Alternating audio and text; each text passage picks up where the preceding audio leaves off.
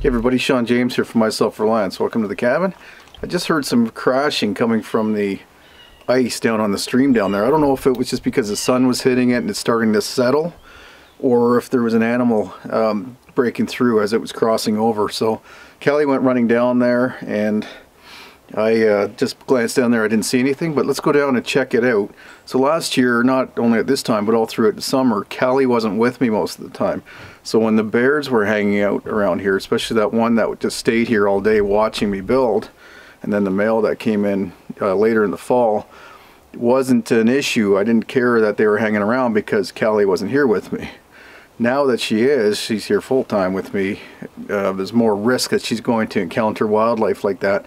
She's an aggressive dog. I'm really surprised. She's very small for a golden retriever.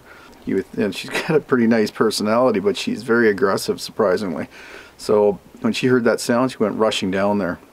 So what I want to do is get a handle on what wildlife is hanging around here this year, and whether I'm going to have to take care of any of it or not, or discourage some of those animals from sticking around the cabin here. So I've seen this morning when I got up, there was fresh raccoon tracks coming right up to the door, and they were sniffing around here. So that's one animal that she's going to encounter.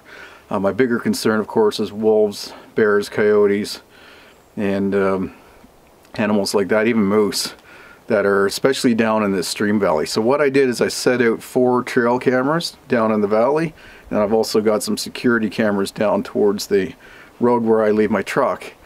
So the trail cameras are something I'm going to continue to have around the property for safety, for security reasons, to make sure there's no people that come by, although I've never seen any evidence of anybody on the property, and also just to keep a close watch on the wildlife that's here. Not only for safety, but also, of course, for hunting. I do plan on harvesting as many game animals as legally and ethically responsible to harvest to add to my food supply for the year. So definitely interested in doing that, and I'm definitely going to keep an eye on the wildlife here. So let's go check those cameras out and see what we've captured.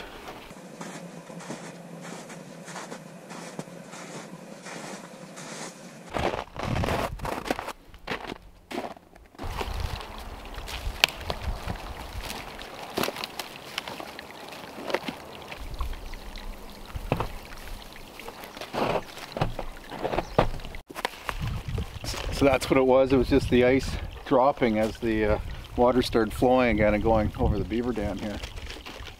Good thing is, I guess there's a fair bit of water in the stream here, so I can start collecting my water. I want to get going on that chinking. If not today, then maybe tomorrow when it warms up even a little bit more.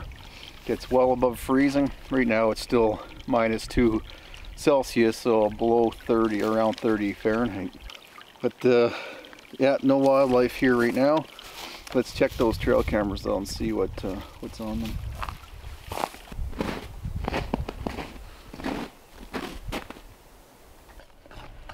See these tracks? Fox tracks, Kelly. Oh, thank you for your help.